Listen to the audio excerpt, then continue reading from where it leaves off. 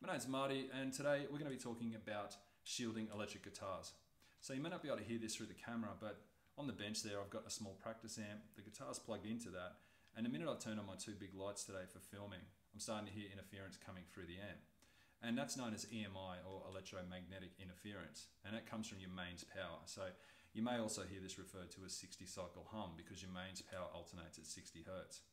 Now what happens is your guitars with single coil or P90 style pickups, the pickups work like antenna and are susceptible to EMI. It's less of a problem with guitars with humbuckers, just the way they're wired, a lot of that interference is sent directly to ground. But in the case of guitars with single coil pickups or P90 style pickups, they can be noisier, and that's the reason. It's EMI, or electromagnetic interference. So the way to combat that is to shield the pickup cavity, and we'll also shield the underside of the pickguard. This is a relatively simple job, really doesn't take any experience or skills. You really just need a good sharp pair of scissors and some copper shielding tape, which you can buy off eBay fairly inexpensively. So I'm going to show you how to do that. I'm going to pop the guitar up on the bench, and we're going to shield the cavity and the underside of the pickguard in this guitar. Okay, so I've got the guitar up on the bench now, and the first thing we really need to do is remove this pickguard. But what I would also recommend is just taking a flat screwdriver like this and just gently getting these tone and volume caps off. And you really just want to do this very evenly. These are quite fragile on the edges, so just take your time. Eventually you'll be able to work them off. See, this one's coming now.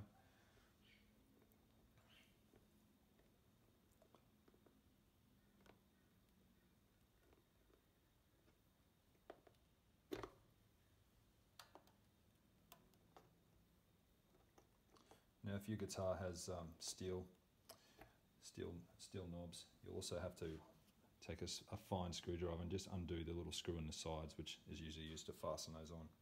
The other thing I do is remove the pickup selector button, and from there you can start unscrewing the pickguard.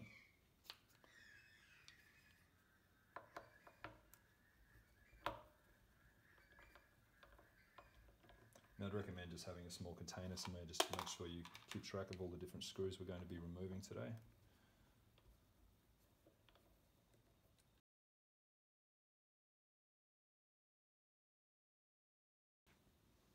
It's up to you. I generally leave a couple of screws in just before I completely remove it. You can also do this first, obviously, and I would also take off the back of the guitar. Now, this is an S-style guitar, so if you're doing this on a Les Paul Junior or a guitar with a different configuration, essentially what we're trying to do is shield the cavities, the pickup cavities and control cavities. So your guitar may be slightly different to this, but the same principles apply.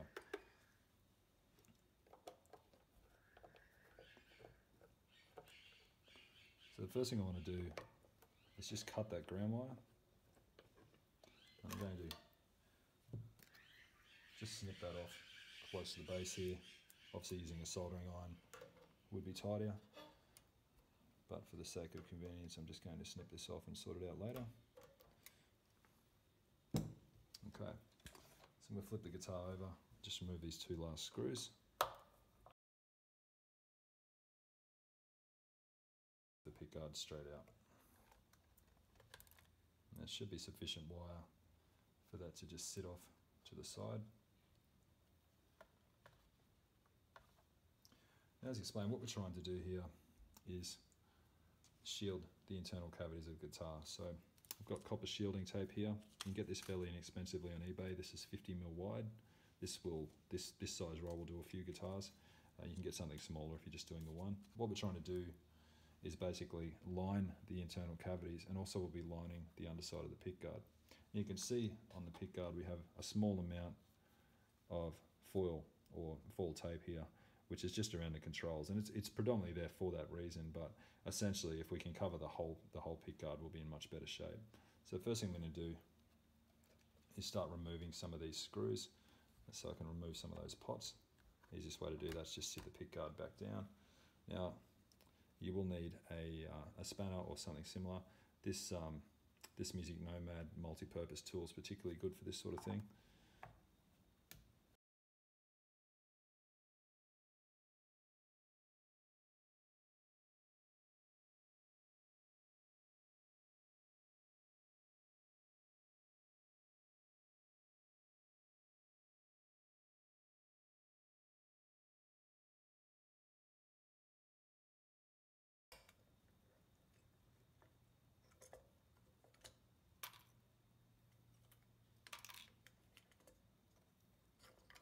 just remove the entire control assembly, just move that off to the side. Okay, so as discussed, essentially what we're doing is lining the inside of this control cavity with our copper tape. Now some people also choose to line the output jack cavity as well. I tend to think this is far less necessary. In fact, in my opinion, it's the pickups really that are the problem. They're the things that are susceptible to the interference. The short amount of wire within the output jack really isn't going to cause a problem. In most cases, I would doubt that anyone would even really hear a difference, to be honest. So up to you, that's optional. I tend not to bother, but if you are going to do that, just make sure you connect the two. So you can either run some wire through and solder directly onto the copper shielding tape, or if you're fortunate enough to have braided ground wire, for example, then that should do the job for you anyway. Okay, so the first thing I would do is just cut approximate lengths of the tape, and you just want to make sure you've got good sharp scissors. And the other thing I would do, obviously first too, is just clean out the cavity. I'm just using some compressed air for that. Another trick you can use is some masking tape, where you just apply the masking tape directly to the cavity itself, the bottom, lift it up, and that should remove any dust or residue. It's all we're really trying to do is just create a clean surface so our tape adheres nicely to the wood. And from there, really all you need to do is just start lining the cavity itself. Now, a couple of things to keep in mind when doing this. It's really important that you don't leave any bare spots. You need every bit of wire every bit of tape you put in here to overlap. You can test this using a multimeter, for example. Once you're installed, you just should test two separate points and just make sure you've got connectivity. That will tell you that all your tape is connected. And the other thing I'd recommend doing as well, which we'll discuss more as we get to it, is to slightly overlap the pickup cavities. So it should just sit slightly outside. And the reason we do that, when we also apply our tape to the underside of our pick guard, the two will be connected, and essentially what you'll have there is what's known as a Faraday cage. Although it's not completely true because the top of the pickups are still exposed, but that's why we can't eliminate the noise completely, but we can reduce it significantly. Okay, so I'm just leaving enough around the top just to make sure I've got some overlap there. Pickguard will obviously cover this up, so it won't be a problem.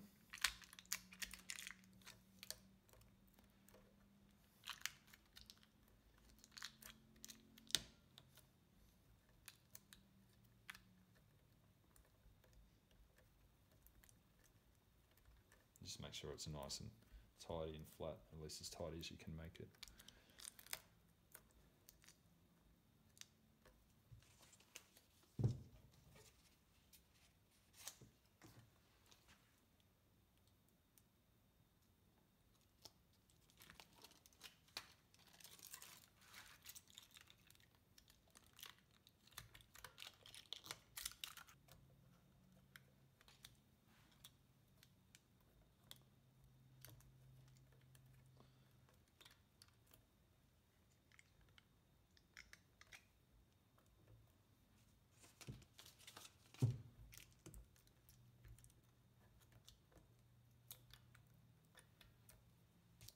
As you can see, I'm just making sure we've got plenty of overlap there. We really want that all the tape to connect in the cavity, leave no bare spots.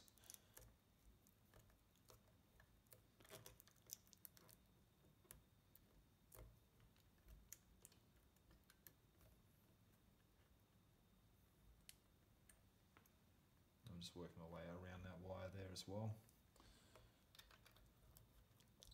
Now I'll speed the video up from here. It's obviously going to be a little boring watching someone just line the inside of a cavity like this, but that's essentially what we do. We cut small sections, we lay it down, get the bulk of the cavity covered, and then come back and using smaller sections. As you can see, I've got some smaller sections here from a previous job. We use those just to cover up some of the bare spots.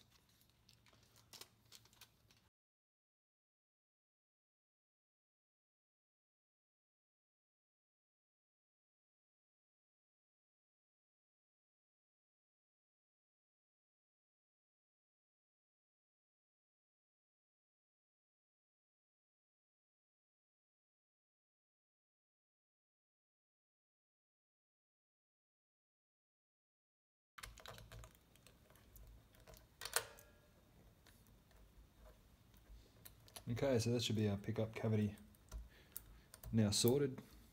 So what I'd recommend from here, just take a close look, make sure there's no gaps anywhere. And as I said before, you can test this using a multimeter. Just hold your two ends, just make sure there's connectivity between any 2 points, and that's really all there is to it. Now, as I said before too, if you do want to shield the output jack, that's fine, you can do it. As I said, it probably won't make a discernible difference, but if you do, just make sure you connect the two up. So you can run some of this shielding tape, a small section of it, through the hole, or use wire and solder directly onto the shielding. But as I said before, in most cases, you're not going to really hear a difference. Okay, so moving on, we will now start looking at our pick guard. Now, as I said before, we overlay the shielding tape so that we can create a connection between the pick guard and the cavity.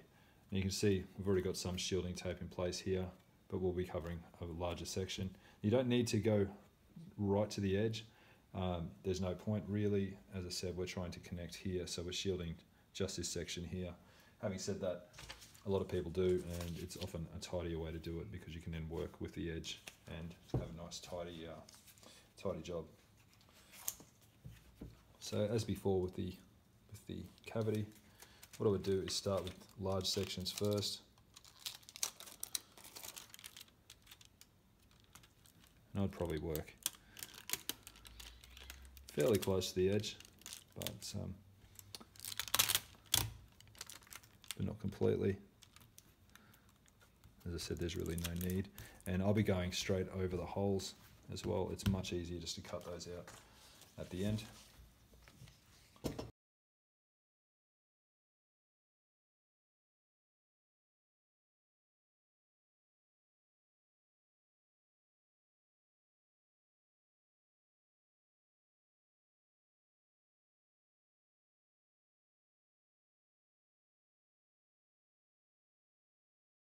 So from here you can see we've covered up the entire underside of the pick guard.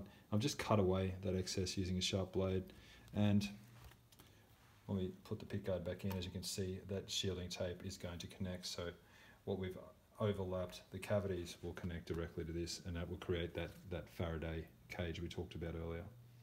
And from here it's pretty simple. All we need to do is reinstall our electronics, put the pick guard back on, and reattach that ground wire, and our guitar will be good to go. Now, if you've got a P90 or single-coil electric guitar kit, I would recommend doing this as part of the assembly.